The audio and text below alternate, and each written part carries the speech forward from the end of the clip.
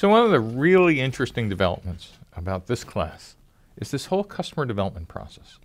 It says you start with your business model canvas hypotheses. And in fact, what you really do is you blow up the canvas and you actually post it to the wall. And you use yellow stickies, no pens or pencils allowed, because you are going to get most of them wrong. But you're going to make it visible, and you will actually begin to construct your hypotheses. And the next thing you'll do is look at them and go, hey, there aren't any facts in this room. Let's get out into the building and talk to customers and partners and vendors, and we'll learn how to do this with some rigor, with a process, not just randomly getting out, but actually design experiments, run tests, get data, and more importantly, get some insight. And the customer development process is kind of interesting.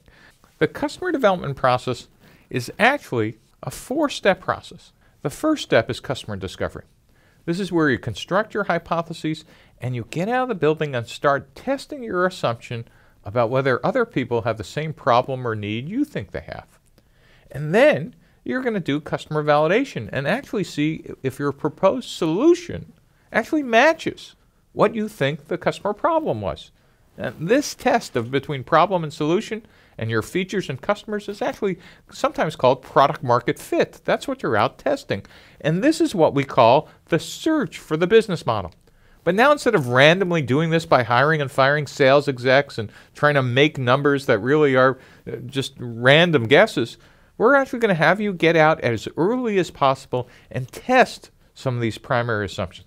One of the interesting things on the bottom of this diagram that we'll talk about is something called the pivot.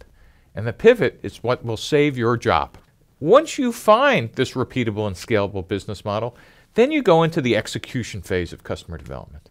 And that's about creating end user demand and scale, called customer creation, and then building the organizations to actually build your company for scale by transitioning from customer development into a functional organization that's oriented for constant and rapid execution.